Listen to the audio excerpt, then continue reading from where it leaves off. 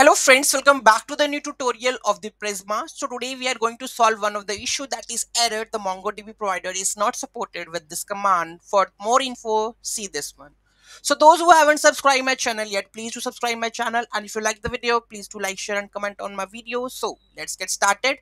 So currently I will try to connect to the MongoDB using the Prisma, but I'm not able to connect that one. I'm facing lots of issue in that, so I come up with the video like how to solve that all issues and make it runnable with your local MongoDB.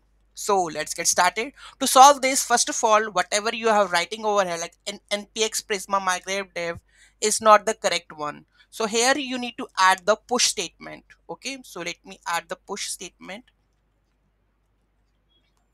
So I think here we have added. Just give me a second.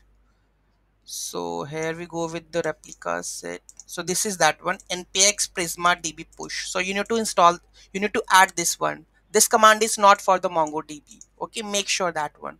So what we have to add, you have to add this one, npx prisma db push. So after doing this, you can see the database is already in sync with the Prisma schema running to generate, and everything is okay. So if I go to the MongoDB replica set, and here I can check refresh this one, and here you can see that my Prisma database is there.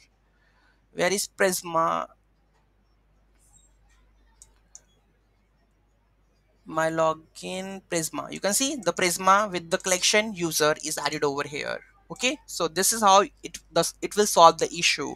The next one, the issue when you are trying to connect, is that Prisma needs to perform the transactions, which will be learned in the next video. Thank you so much for watching this video. Have a great day. In the next one, we are going to learn how to run other replica set in the MongoDB.